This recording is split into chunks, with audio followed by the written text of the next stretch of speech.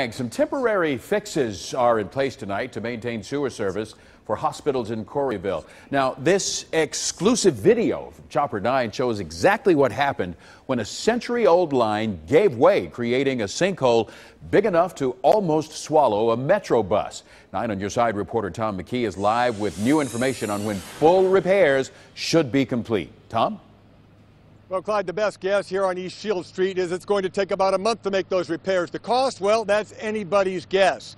The pipe that broke is basically 100 years old, and it's 37 feet down below street level in that tube behind me here. It's like many other pipes in the Metropolitan Sewer District system. The break caused quite a smell for area residents and quite a few stirring moments for one veteran Metro driver.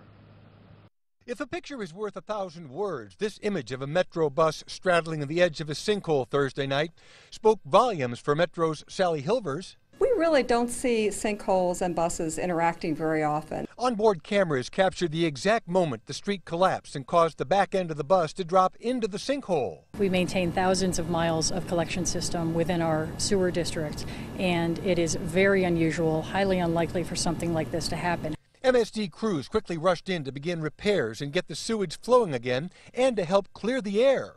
Residents like Sri Sistap watched the scenario unfold. We could sense the smell when we went close to the hole, but not really in the neighborhood I'm in.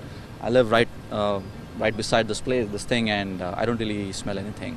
The clay pipe that broke was installed in 1913 and gradually disintegrated, leaving the sewage to go where it wanted to go.